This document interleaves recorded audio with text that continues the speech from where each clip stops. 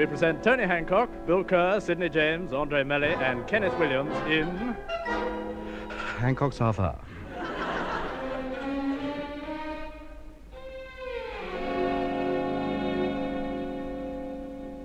Let's see now. I'll have middle and leg, please. A little bit to the left, bit more. That's it. Middle and leg. Ready? Wait a minute. Just pat the wicket down. Right. Play. How's that? LBW. Rubbish. He was 2 foot outside me stumps. Oh, no, you weren't. You were dead in front. You're out. I am not having that. That ball pitched outside me off stump. I went to off drive it. It hit a bump and turned in on me. You were leg before wicket. How can I be leg before wicket when it hit me in the stomach? How long do you think my legs are? Oof. I'm not playing with you anymore. You never want to be out. Well, it's my bat.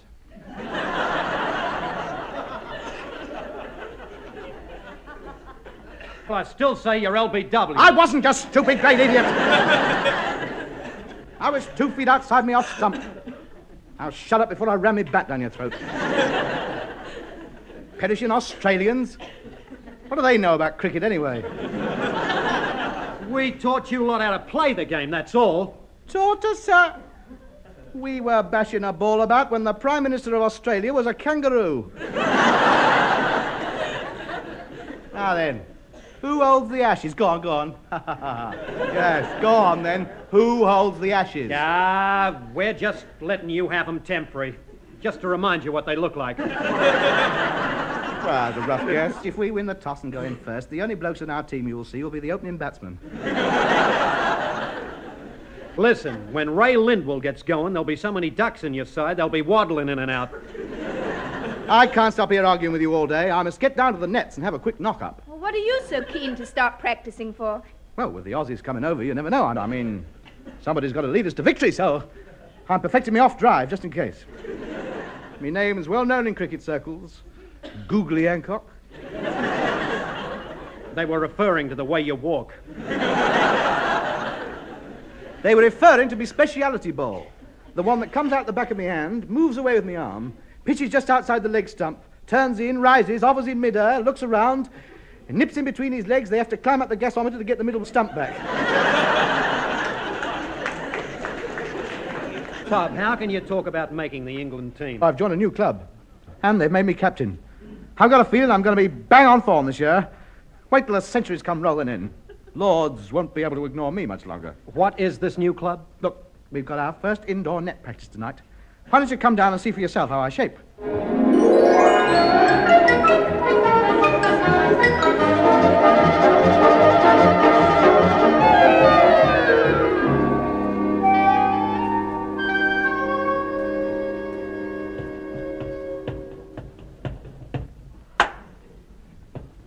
You know, Tony's better than I thought he was, Bill. He's been batting for over an hour now, and they haven't managed to get him out yet.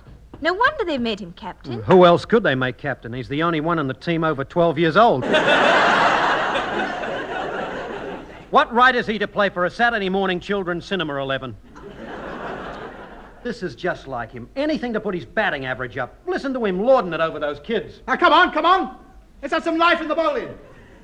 You, the slow bowler. Get off and let the fast bowler have a go. I was a fast bowler when we started. Well, you've only been bowling an hour. What's the matter with you? No stamina in the kids today. You'll be in the reserves next time. This is the reserves. Cheek! You told me you wanted me for the first team. No, you're not good enough. What do you mean, not good enough? I've been clouting that slow leg break bowler all over the place. She's my little sister. I don't care who she is. I hit her right up her length. We're fed up with you being captain. You never let us have a bat. We only let you play because you showed us how to get in the pictures for nothing. Yes. Yes. Shut up. If you want a bat, you've got to get me out first. We have got you out, but you cheat. Every time the stumps go down, you say, shut that door, it's drafty.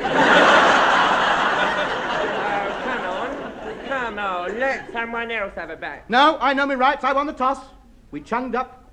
Ching, chang, cholla, hick, hack, hock. My scissors cut your paper, my stone blunted your scissors, and my paper wrapped your stone.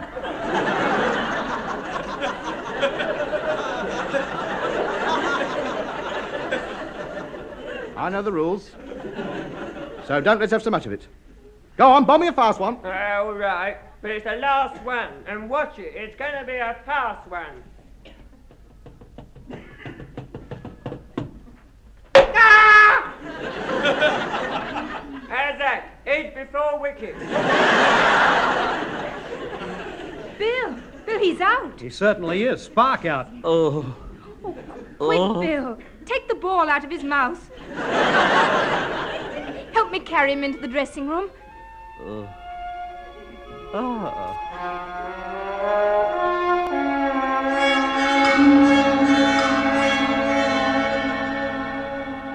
Now, just you lay back and rest, Tony. Oh, stop fussing. I'll be all right. Only a little bump. It's nothing. You wait till that kid goes into bat, though. He'd better wear pads right up to his cap. That's all I got to say.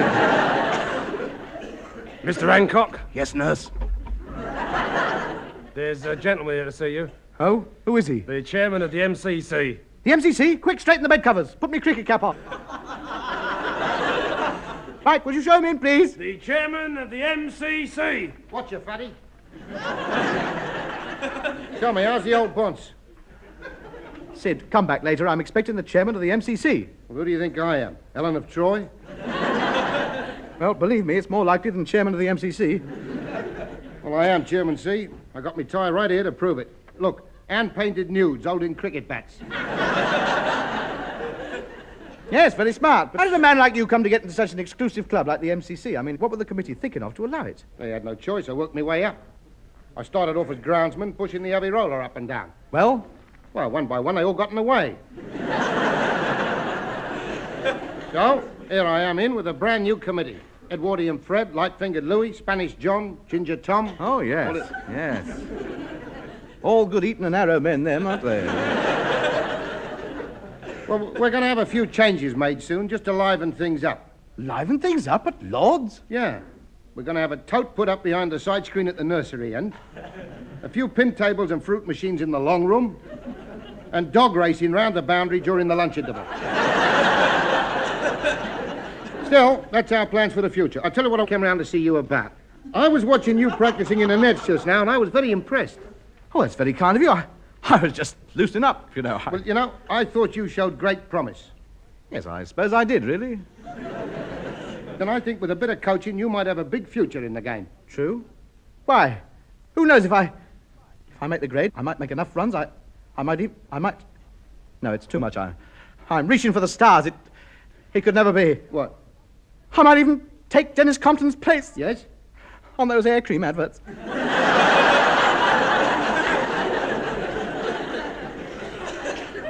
Well, I don't see why not. Look, I'd like you to come down to Lord's next week and we'll give you a thorough workout in the nets, just to see how you shape up. Lord's.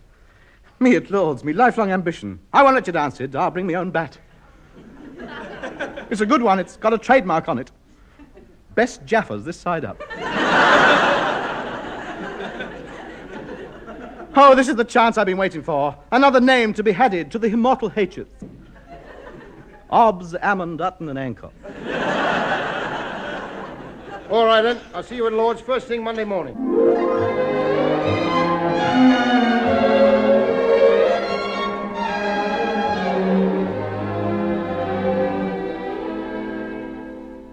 Morning, Sid. I'm here. So I see. When you're ready, make your way down to the nets, and I'll send a few of the ground staff down to have a go with you. All right, then. I'll see you later. Oh, don't be long. Now then. Excuse me, sir. Are you the new chairman of the MCC? Yeah, what can I do for you? Well, we'd like a spot of net practice, if possible. Yes, we won't be a couple of hours. Then we thought we might have some tea in the pavilion, if you could call us when it's ready. Hey, wait a minute. Who are you lot? Well, I'm Colin Cowdrey. Oh, I'm Frank Tyson. No, I'm Godfrey Evans.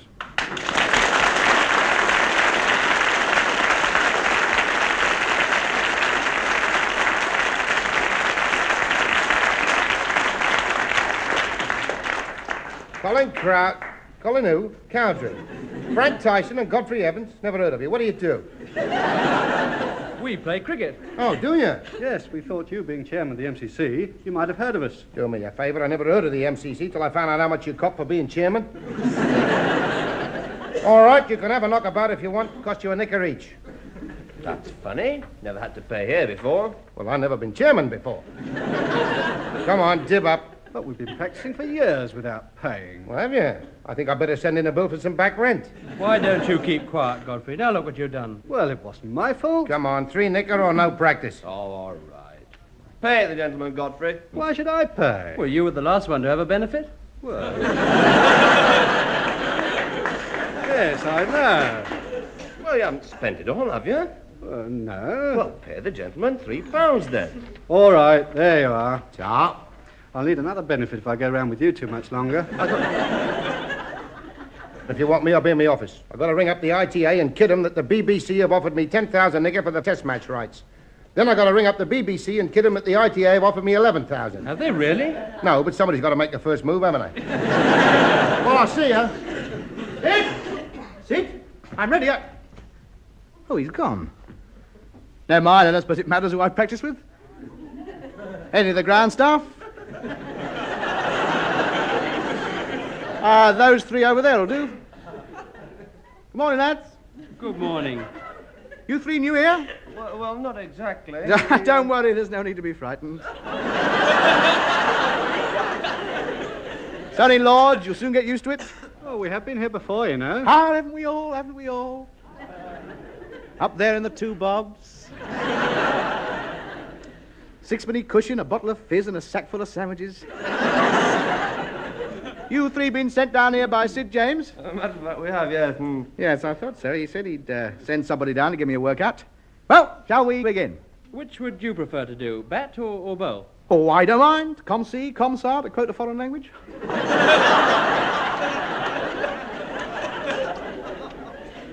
What do you lads do best? Well, I'm a batsman. Frank here bowls a bit, and Godfrey fancies his chance behind the wicket. And what do you specialise in? Well, the lots, you know. Keep your eyes open, watch what I do. You might pick up a few chips. You know. Well, I'll tell you what, just to start with, it's Colin, isn't it? Yes, that's right. Yes, all right, Colin, you take the bat. Take the bat. Godfrey can keep wicket. Thank you. All right, mate. Frank? Yeah, right. I'll do the bowling, you watch.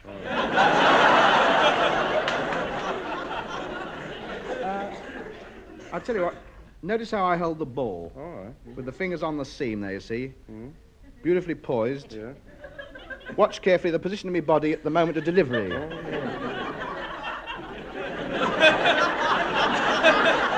Wait, very important if you're ever going to be a good bowler. That's right, let's start. Are you ready, Colin? Yep. I'll chuck a few easy ones down to start with. Give you a bit of confidence. Right, play. Wait, no, wait. Colin.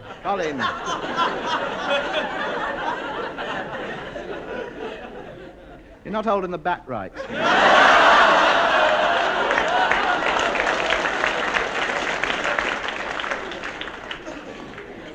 I mean, just come here. I mean, that's the first thing you have to learn, how to hold your bat properly, you see. You've no idea. I haven't. No, you'll never get anywhere with a grip like that. More like a number 8 iron, that is. Let me show you. Now, left hand about here, right leg a little bent. That's it. See the easy movement you got? Who taught you to hold a bat like that? Well, Hammond, actually. Well, there you are. What does Joan Hammond know about cricket?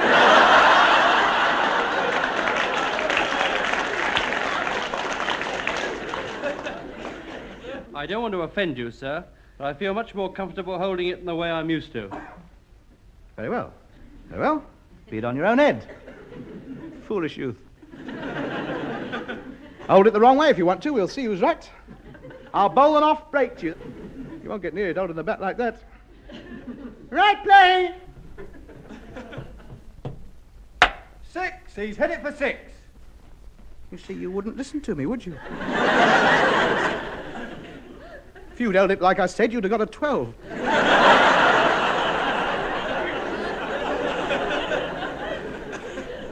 Here, let me have a go. I'll show you the right way to do it. Hey, you, Loft. The tall one, the bowler. He means you, Frank. Oh, well. Yeah, now look. Bowl me a quick one. Do your best. Bowl me a quick one. I'll show you the correct way to hit it. All right, I'll just measure up my run. All right, then. Right.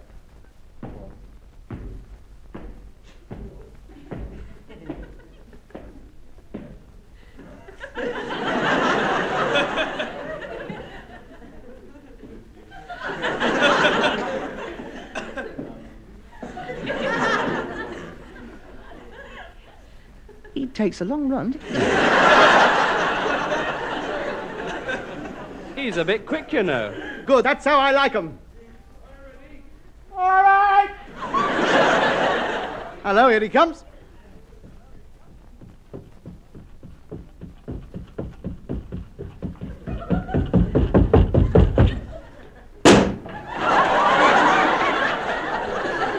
Out!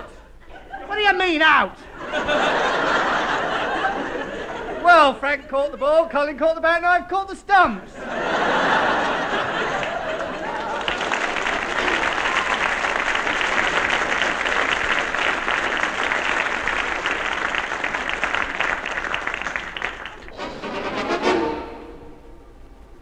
Hello, Morty. Sid James here. What odds Australia beating England? 6-4, eh? Good. I'll have 1,000 knicker on Australia. Wasting me money? You forget, Morty, I'm chairman of the MCC. And one of my jobs is to pick the England team. And I've just had a very good idea. This is the BBC Light Programme. The time is 11:30, and we now take you over to Lord's, where John Arlott is waiting to give you a commentary on the opening overs of the test match between England and Australia. So over to John Arlott at Lord's. And the commercial traveller asked if he could stop the night, you see, Rex. So the farmer said, well, there's only me and my 18-year-old daughter here. And then this commercial traveller... What? Good morning to light programme listeners from Lord, where the news is that England have won the toss on a magnificent batting wicket. Thousands of runs in it for the side that bats first. And Hancock, the New England skipper, has put Australia in.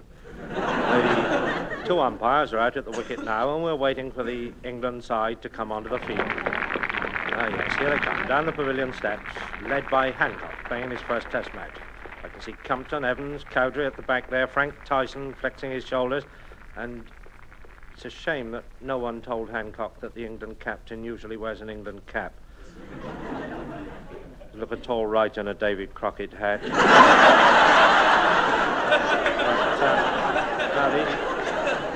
the England team are waiting for the Australian opening batsman to come out. And I notice they're all crowding round Hancock, taking some last-minute advice from him, perhaps. Well, fancy daft thing, wasn't it? Putting Australia into bat? Well, you can't blame me, lads. We've all got to stick together. If we get one of them out by tomorrow night, we'll be doing well, I can tell you. It's tactics, that's what it is. Leave it to me, we'll get them out. Who's opening the bowling, Skipper? Frank Tyson? Oh, no. Who then?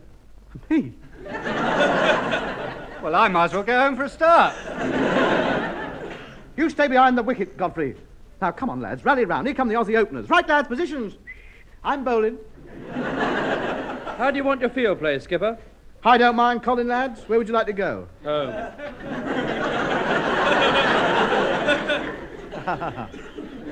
Now, stop it there. Now, field positions. 2 short legs, couple of slips. What else is there? Oh, look, never mind. Tell them to spread out, but keep within chatting distance of each other. That'll do. Hancock's finished setting his rather unusual field. It consists of himself bowling from the pavilion end, Evans, the wicket-keeper, standing back. Rather an unusual stance. I see he's reading. And then the other 9 are strung out round the boundary talking to the crowd.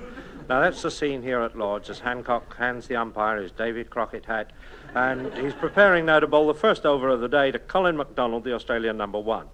Measures out his run, 6 paces, turns, she's marked, starts his run up to the wicket, he bowls, and the ball pitches just outside the off stump at the bowler's end. I thought so. The umpire signalled a no ball. Now Hancock gathers up the ball, walks back to his mark. Hancock to MacDonald. He bowls, and MacDonald goes right down the wicket to this one. Had to, otherwise it wouldn't have reached him. Another no ball. Now Hancock's ordered his field to spread out more. Several of them have climbed over the rails and they're bringing them back down. Hancock to MacDonald once again now, and this time...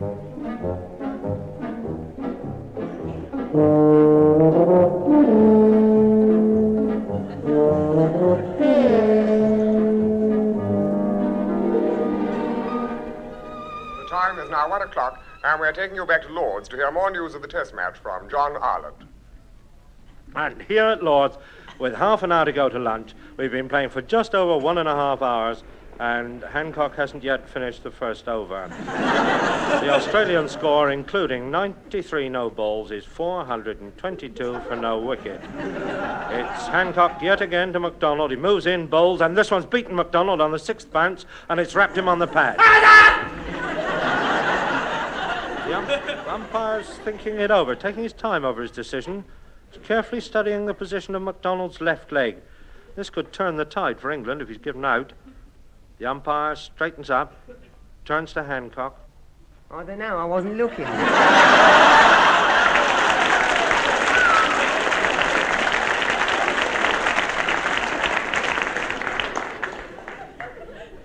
But you should have been looking. You're the umpire. Oh, it wasn't my fault. It's all these sweaters tied round me neck. I can't see what's happening. Well, take them off and give them back to the players. They're not theirs, they're mine. There's Parky standing here with nothing to do. Well, come on, hurry up and get on with it. I want my lunch. All right, how many balls have I got left? No, I don't know. What do you mean What do you mean you don't know? Well, I've lost me pebbles. I've got nothing to count them with. Well, use your fingers. I can't. They're stuck in me toffee bag. Oh, go on, hurry up. Start bowling again. I want to change sides. I want to bowl round the wicket. No, stop messing about. I've got a perfect right to change if I want to. You're half rotten.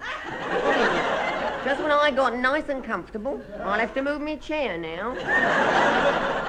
You're not supposed to have a chair. Well, I'm not standing up all day. I've got bad feet. Now, come on. Bowl a ball. I'm getting fed up with you. Oh, all right, then. I'll move back a bit. Now what are you doing? What are you signalling byes for? I haven't bowled the thing yet. I'm not signalling byes. I've got an itch. Never wear wool next to the skin. It irritates. That's better. Stop scratching! They put 6 more runs up on the board already. Now, concentrate. I'm going to bowl another ball. Now, watch carefully this time.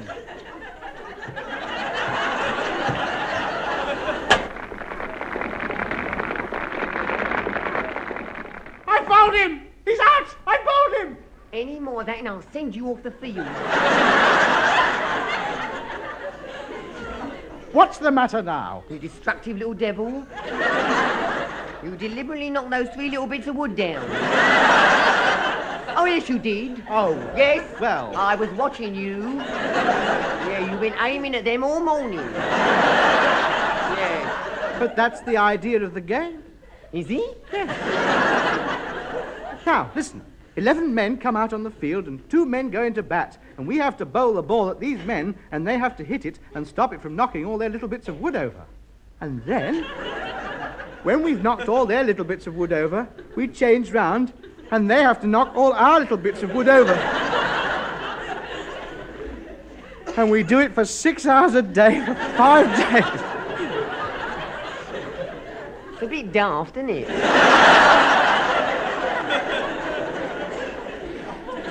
Yes. Yes, it is when you come to think of it. Excuse me, Skipper. Skipper, yes. What is it, Cowdrey? Godfrey Evans, Godfrey wants to know if he can leave the field. Why? Well, he wants to pop down to the library and get another book out. Oh, well, it's lunchtime anyway. Come on, let's go and eat. I'll I'll finish me over after lunch.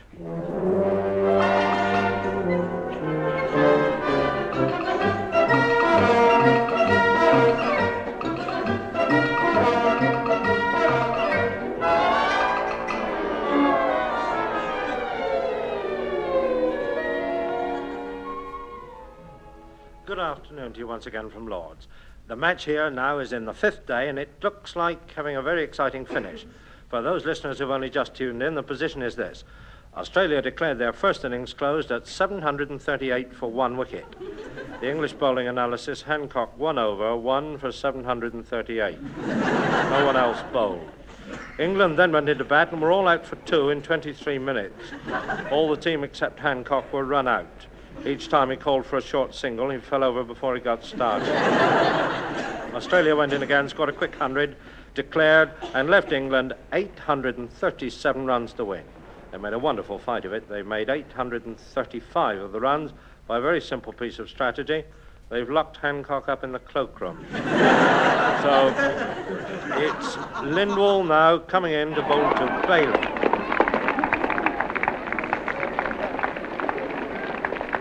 And he's bowling. Well, there it is.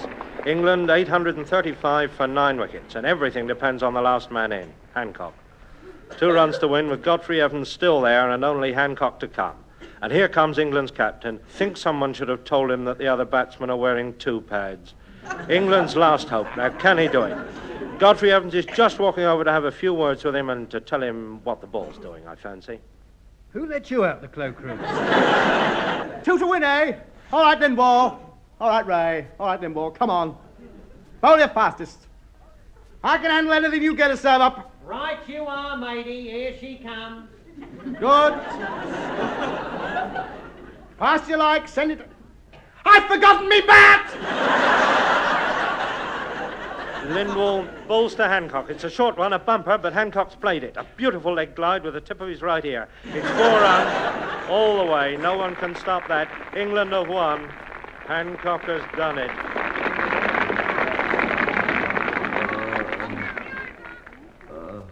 Oh, me head. Oh, the pain. Oh, me head. Oh, Doctor, quickly. I think he's coming round. I did it. We won. I made the winning hit. A boundary off me right ear, oh. Wait a minute, where am I? You're in hospital. Don't you remember? That little boy hit you on the head with a cricket ball this morning. Little boy? That was Lindwall. You've been unconscious for 3 hours. I think you've been dreaming. And I didn't captain England? I didn't make the winning hit? No, I'm afraid not, Tony. But never mind. You're still captain of the Saturday morning cinema team. And the doctor says he'll have you fit and well in time for the start of the cricket season. Won't you, Doctor? Well, you'll be here for another 4 weeks, but I'll do my best. Oh, no. Not him. That's it. That's me lot. I'm not sitting here looking at him all day long. Andree, pass me the stone hot water bottle. Tony, what are you going to do? Hit myself over the head again. Where's my skirt? I'm going to try for the English ladies' team this time. Good night. I don't think he's done the right thing there. I don't think he's going to enjoy that dream. Well, why not? My sister's the umpire.